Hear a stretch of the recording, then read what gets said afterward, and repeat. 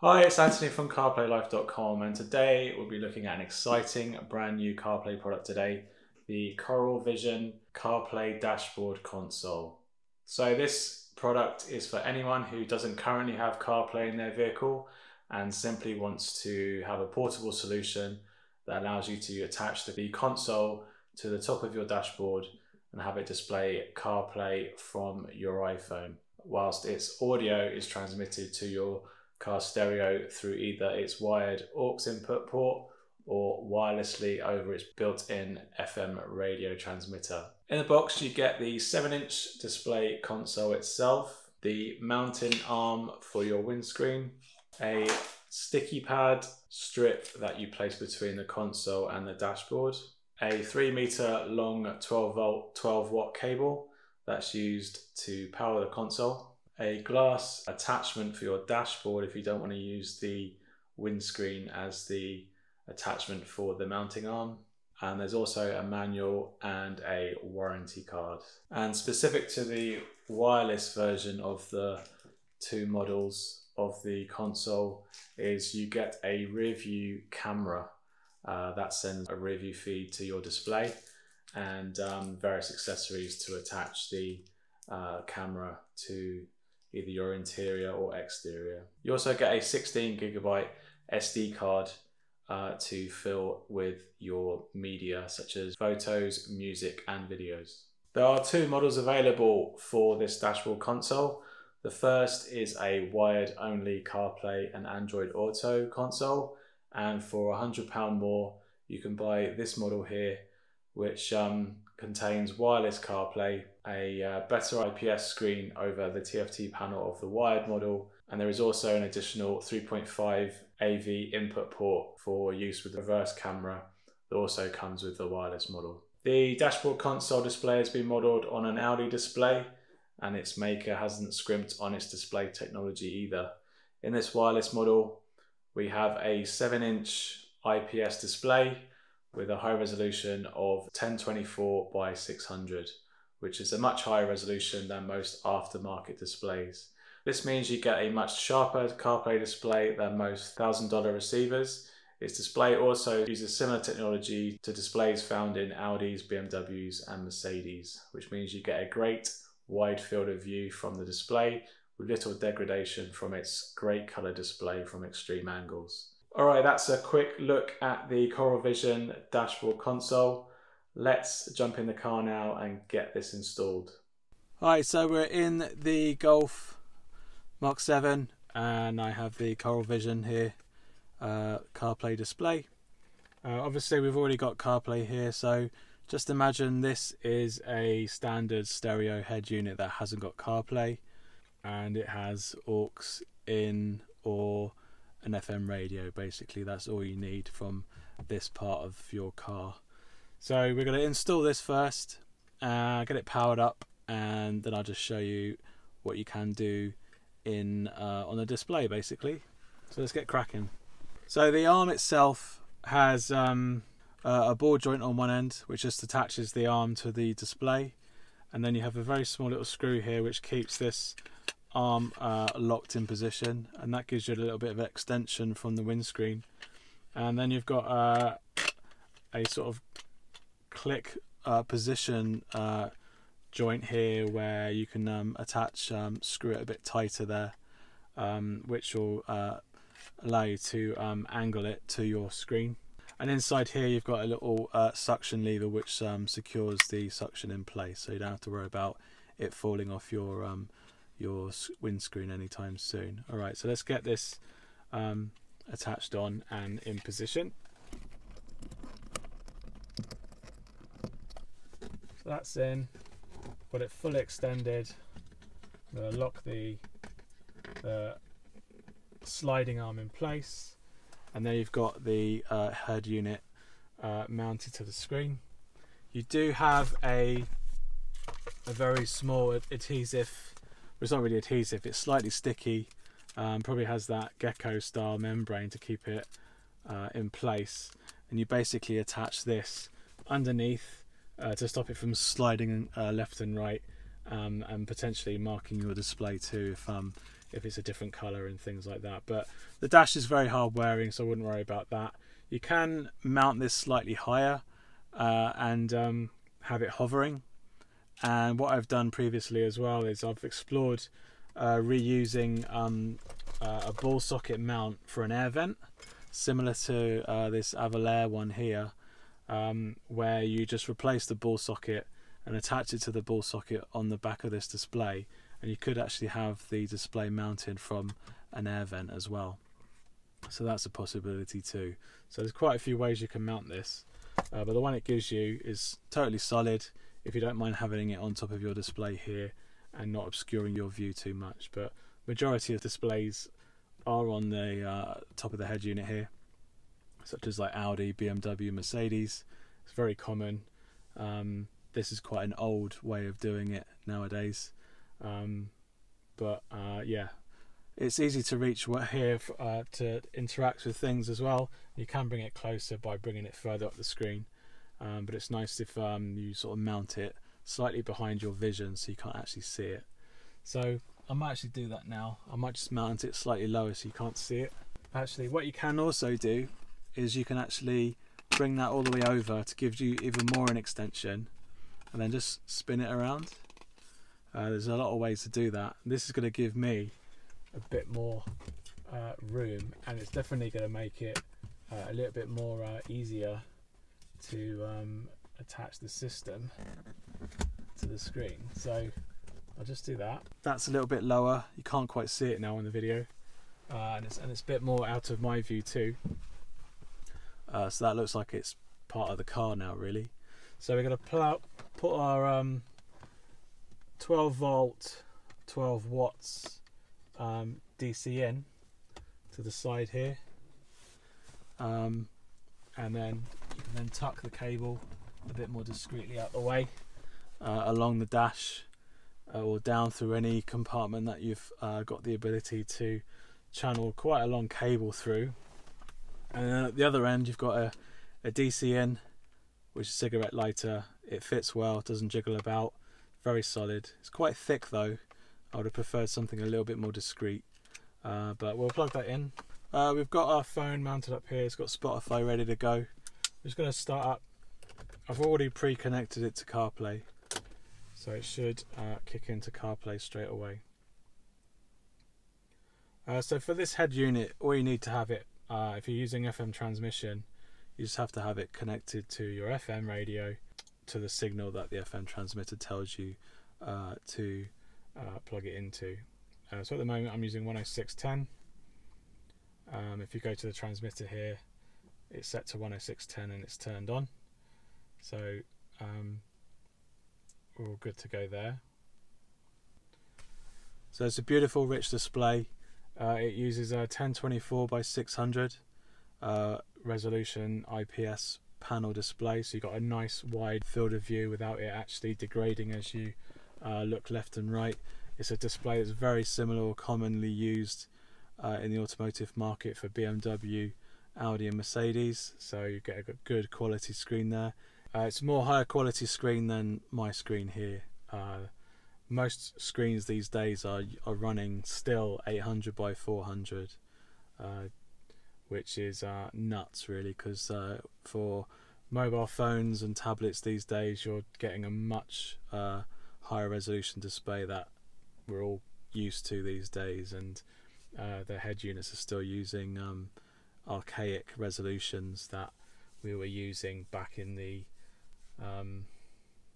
early 2000s, if not earlier, kind of resolutions. So time's gone on, we should be expecting higher resolution displays, and there are a few coming out from Kenwood and Pioneer. They're now starting to adopt HD displays, which is great, and this is one that carries a similar resolution.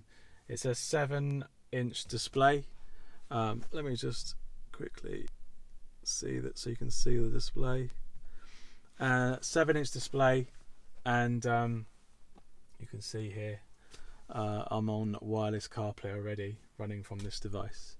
So wireless CarPlay here, it's very intuitive, very responsive display, nice pin sharp It detects the left and right side driving orientation in the menu settings, so it's going to change the dock to how I would like it, nearer to me.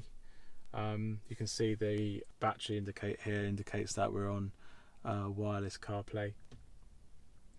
And I'll just go into Spotify here, and you can hear it playing out already, but because I've got the volume down,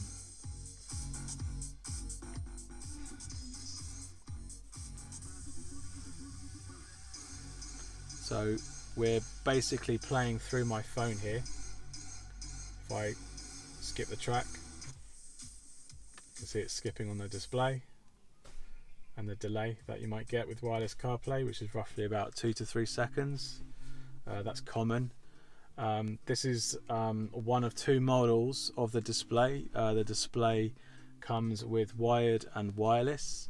The wireless mode has the added ability to come with a rear view camera, which comes in the box, a very long cable to get to the boot area of your car, and a 3.5mm AV in jack here, which goes into the top of the unit here, and then you would have to like route the cable all the way through to the back of the car, where you've got a mounted bracket camera here for the rear view mirror, rear view.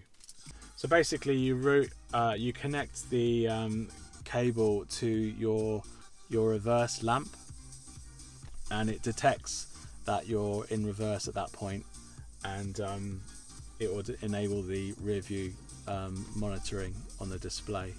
So if you've got no rear view camera, this is a nice little addition.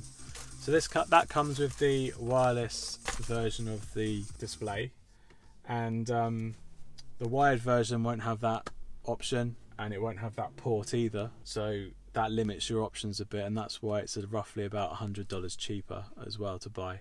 So the wireless version, it does both wired and wireless. It's a nice ability there, and you've got the ability for having the rear view camera, and because it's an AV in, you might be able to go through an adapter and actually plug in some other AV equipment into that and have that appear on the screen too. There's ports on the left hand side. You can't rotate it and have the ports on the right. The orientation of the screen is only one way. But on the left hand side you have a DC in, you have a USB port for wired CarPlay, or you can actually plug in a memory stick with files in to play them, such as music, video and images. Above that you have a micro SD card. Again, you can load that with movies, music and images. Above that you have a aux in for audio, so if your stereo has an audio input in your car, you could just run an audio cable, a 3.5 one, into that socket, and you'll get audio from this through your car speakers then, without using FM transmission, which is sometimes better, especially if you're in a city environment with lots of radio waves and lots of radio stations, and it's quite hard to find a dead zone of a radio signal to utilize FM transmission. Using aux is going to completely bypass that, and you won't have that problem. And finally above that you have the AV in for the rear view camera, at least on the wireless model here. So that's generally the ports. We've covered the display, we've covered CarPlay. You can only go home, there's no physical button on this display, so in CarPlay you have to use the system icon, so for that it's the car icon. Then you're back to the main menu. You've got home up here. You can toggle night and dark modes, so it dims the screen slightly. These indicators here are for SD card and memory sticks. Then you've got a Bluetooth enabled option there too for Bluetooth audio, and then if you've got any music playing from a SD card or USB stick, that would be displaying here, and you can control it here. And you've got the day of the week, date and time, 24 hours or 12 hours if you prefer. Along the bottom here you've got like a sliding navigation menu. CarPlay initially, then you've got Android Auto. Bluetooth is basically the Bluetooth options in the menu, and because I'm in CarPlay, it's disabled that. FM transmission, if you want to change the signal to any presets, if you're in an area that it's starting to struggle. And then here you've got music, video and images, and then finally you've got settings, where you can actually toggle between 5 menus here on the left. You've got night mode. Some head units and some vehicles run on the lights as to whether CarPlay does dark mode or light mode, or it does it on time. This unit will do it by time, so as soon as we hit 6 o'clock, the CarPlay unit will go into dark mode, and until 6 in the morning, and then it will go a bit into light mode. Obviously you can bypass that in CarPlay, but that's a nice feature to have.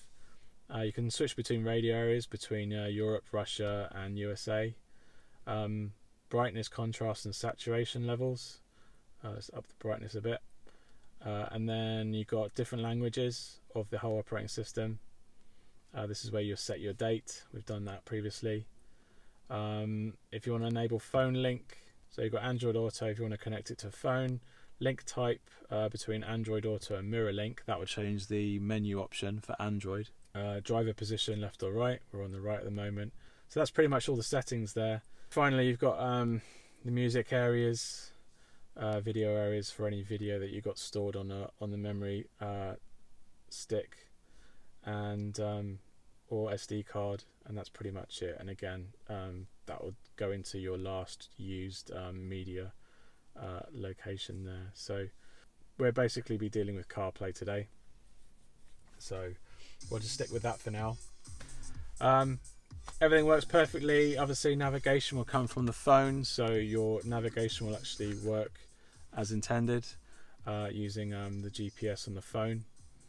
You've got a microphone port here, which is going to enable you to interact with your phone. This also has a built-in speaker, which you can actually activate here.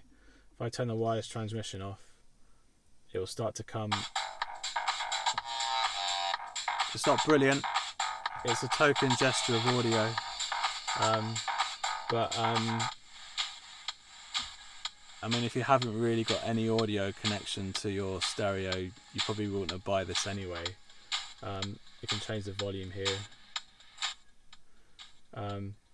So it's not brilliant, this speaker internal here. I think mobile phones are probably a little bit better, so I don't know what the quality of the speaker is in here, but it resonates inside the casing a bit too much, and I wouldn't want to use it as my main audio source. So ideally you want to use FM transmission or aux cable. So I've got an aux input in the car alongside my USB port, so we're just going to connect to that, and then we're going to run this cable into the aux input here.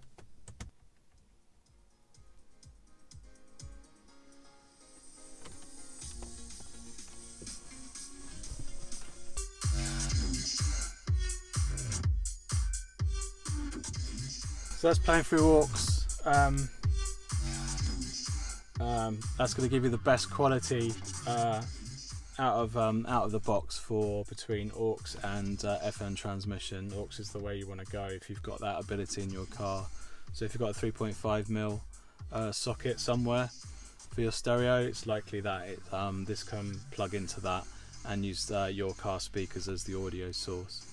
Otherwise, you can take this cable and possibly plug it into like a speaker, like a UE boom or something like that.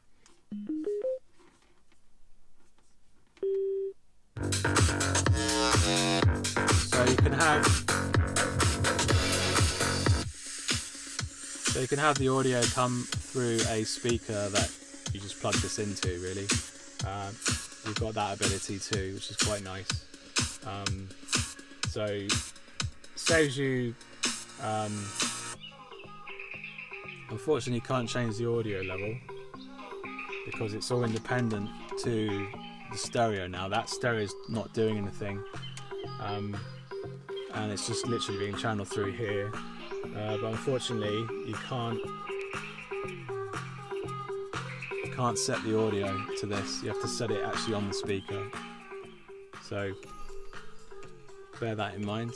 And yeah, so you could have this in your car somewhere. If you haven't actually got a stereo that has aux in, you could just literally plug in a Bluetooth or a speaker, battery powered speaker, and power it that way. And you can probably run the power into the car if you've got a USB port or something, and have it channel the audio that way instead. So that's quite handy to have too. So that's the aux ability. Not bad. It's obviously more cables to worry about and to hide in your car, but if you've got an old car and you've got a nice place to put it, it's not a bad thing. And you actually have CarPlay to play alongside it as well, which is not too bad. So my first impressions, pretty good. This Coral Vision display retails for roughly about $225 for the wired model, and then $325 for the wireless model. If you haven't got a stereo, you could get an Android stereo, probably cheaper, and actually completely replace your stereo unit. But you've got to think about, you've got to